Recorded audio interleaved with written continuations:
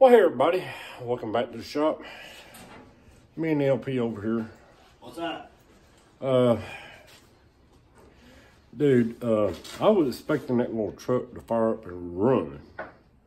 So we didn't put antifreeze in it. Because we was going to run water, keep flushing it out till the whole thing was clean. Now, they're talking ice tonight. So we got to go out there and do something about getting some antifreeze in this thing. Or else we're going to end up with a cracked block. Even when you got freeze plugs in there, 90% of the time, freeze plugs don't push out. How you like my new look? How you like that? It's a crip. I thought I looked like a good biker. So we're playing with that. Take you along for the ride. What we done was took the thermostat out of it. As y'all know, the carburetor's fried, so we're gonna sit out there and run it as long as we can. Turn it off, run it as long as we can, turn it off, run it as long as we can, because that power steering pump pulley ain't cooperating. Hopefully, we'll get some antifreeze in this thing. So hang on, here we go. All right, we got our thermostat out. You put a gallon of antifreeze in here.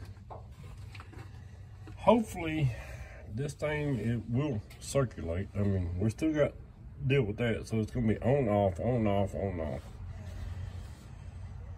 But definitely don't need to let this thing sit here and freeze and bust, right?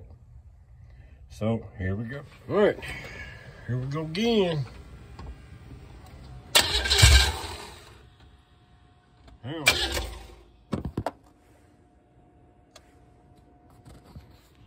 Dang it. I'm trying to just open it. All right, go.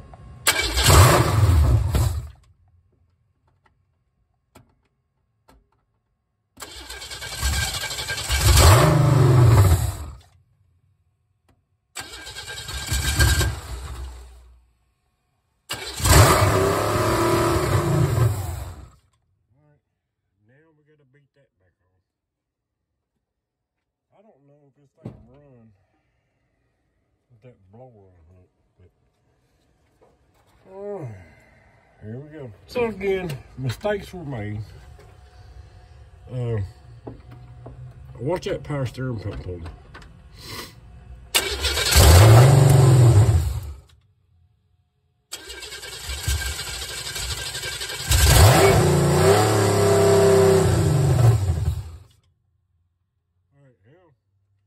Gotta beat it back on again.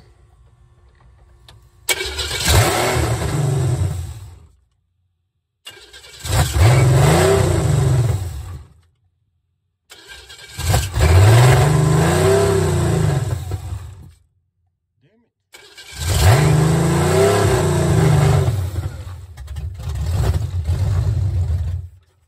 She's trying to idle though. Now we gotta beat her back on there again.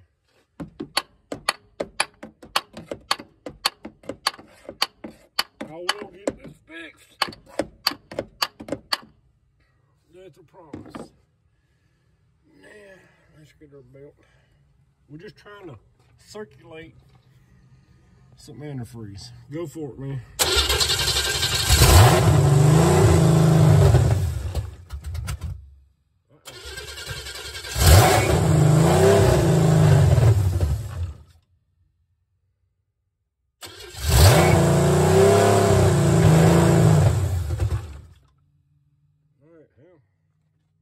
Gotta beat it back on there again.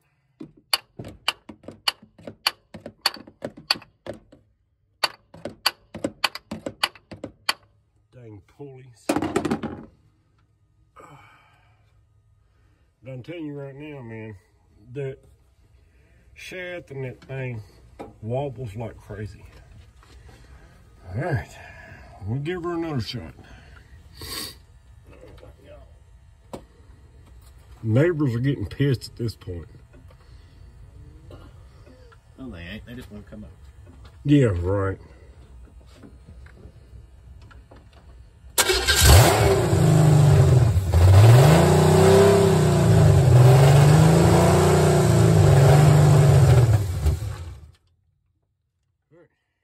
Got a beater back on there.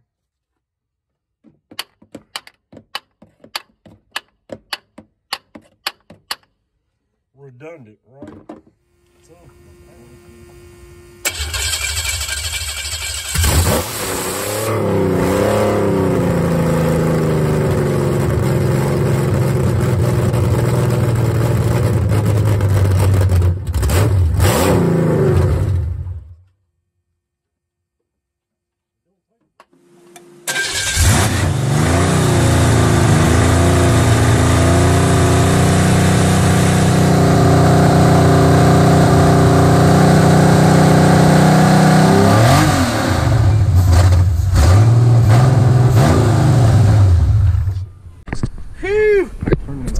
alright guys, now we're going to take the carburetor off, throw it in some soak.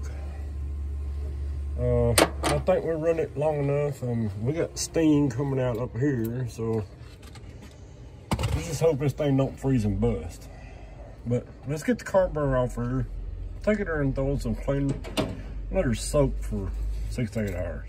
Alright guys, I'm telling you, man, if you ain't sitting next to this thing, you can ask little Lars here. That little fucker is Responsive to right there with that wow. shitty carb on it right now. But we got some. Yeah. So finish this video out. Let's start taking that carburetor apart and let her soak for a little while. Yeah, because it's cold outside. Well, Lars, he was always in the truck. And starting it. I ain't got to feel it at the. he was out there messing with the throttle. He goes, holy crap, man. Had to be that Nissan. Yeah, it was a Nissan. But no, I think it's right there where we want it to be. All right, let's start taking this carburetor apart. All right, guys, stay tuned for the next part. There's the main problem, and we're fixing to solve it. Yes, sir. Oh, Mr. Lars got to hold that throttle. Dude, the look on his face was priceless. Probably back to when I was a kid. He was like, holy crap. I should have my bandana on. All that time and money. But just, Man. just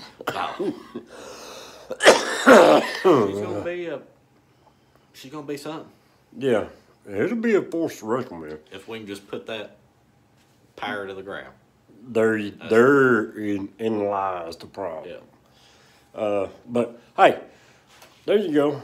Next video is let's clean the carburetor, get it done, get it on there, and see what the hell happens. I know what's gonna happen. It's gonna be an evil little engine. See, he ain't got no words for comment. No. Don't make me put my bandana back on. We'll see y'all guys on the next one. Appreciate y'all watching. Yeah.